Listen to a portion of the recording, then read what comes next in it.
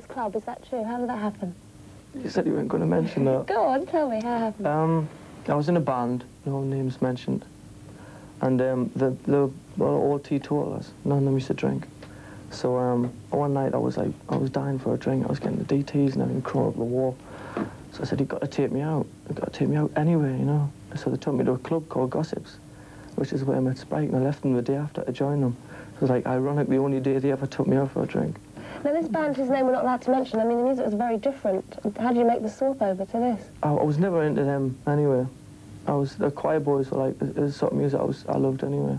So it was like it's fate. I don't believe in fate, but if there's such a thing, then that was it. And you've got Phil, no, it's Nigel, he's related to Phil Mogg, isn't he? That's his sister. His sister, his cousin, his uncle, isn't it his uncle? Granddad. Granddad. So do you think that's been a help to the band? I mean, contact and things like that? Initially, yeah. He did a lot for them before I joined. Where's the camera? He did a lot for them before I joined, and then when I joined, it was when he was sort of getting withdrawal symptoms from not playing in the band. I mean, when I used to rehearse, used to always be, as soon as Spike went to the toilet or anything, he would be right up there on the microphone and everything. You could tell he wanted to be in a band, he didn't want to be in the position of managing. So when I joined the band was roughly when he sort of left. So you enjoyed it so far? I hate it. I just can't get in another band. You've been trying really hard to let me take you on. No, it takes long. So what are the plans for the band in the next few months? Well, the album is like of paramount importance, so we've got to do that.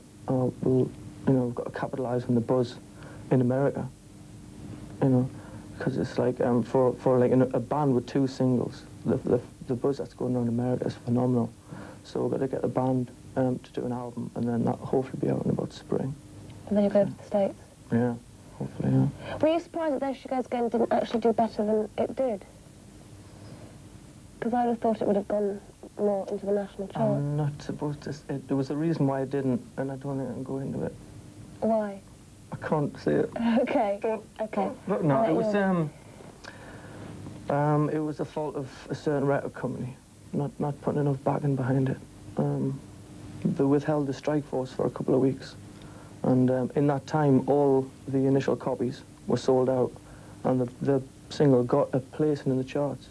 So in a couple of weeks that they withheld the strike force, it went down. So they sort of Donald ducked up. That's a real shame. It is a shame, because it could be pop stars. Touch wood.